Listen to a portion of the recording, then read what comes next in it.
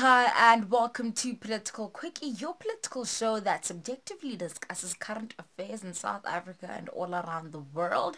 My name is Mapa Sekamura. Now today we discuss two new political parties, contesting the national elections for the very first time. We've got the African Transformation Movement and Black First, Land First. Now the ATM's manifesto is only 30 pages long, which means all you have to do is literally browse. It's really short.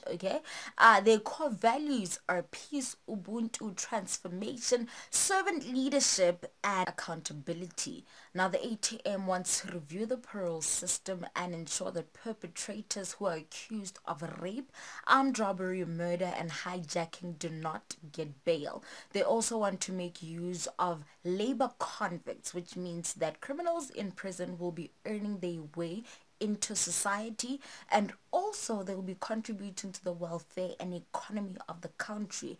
However, I believe that this is called slavery, and this kind of slavery is currently practiced in the US. The ATM wants to decolonize our economy by nationalizing the South African Reserve Bank. Therefore, the South African Reserve Bank will fund a state-owned bank that will fund mortgages, small businesses, as well as certain sectors of the economy like agriculture, mining, etc. The ATM will decrease income tax for lower to middle class individuals, establish community-owned mining companies, and manufacture finished products using our mineral resources.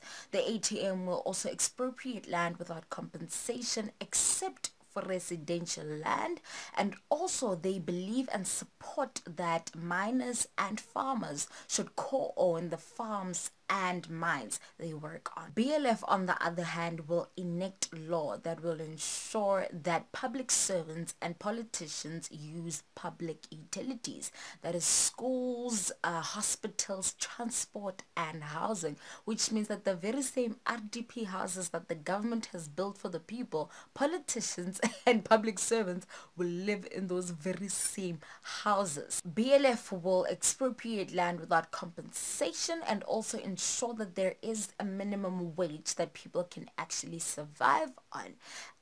BLF will pass an anti-racism bill, and what's interesting about this is that BLF is founded on principles of black consciousness. Therefore, they do not believe that black people can be racist. And therefore, because black people lack the institutional power to oppress and subjugate, that means in the definition of the actual anti-racism bill, black people cannot be racist.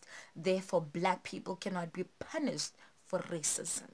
So, very interesting two political parties. I think the ATM is like a diluted version of the EFF, and BLF is a more radical version of the EFF. So it's going to be very interesting to see if people actually go out and vote for them. I think they will. I don't think that they will win the election, but I think particularly BLF will make it into parliament, even if it's like with 2 seats. And it'll be interesting how they contribute to the conversations, the debates, to governing, and to the way forward of this country. It shall be very interesting. I hope that helped you just a little bit in, deciding who you're going to vote for on the 8th of May. Because I myself still do not know who I will vote for, but we'll see as time goes by. We'll see, particularly next week, Tuesday. I would have made a decision by then. Or maybe on the Wednesday in the booth. Anyways, I love you guys. It's a talent to serve humanity, and I will see you on Thursday. Goodbye.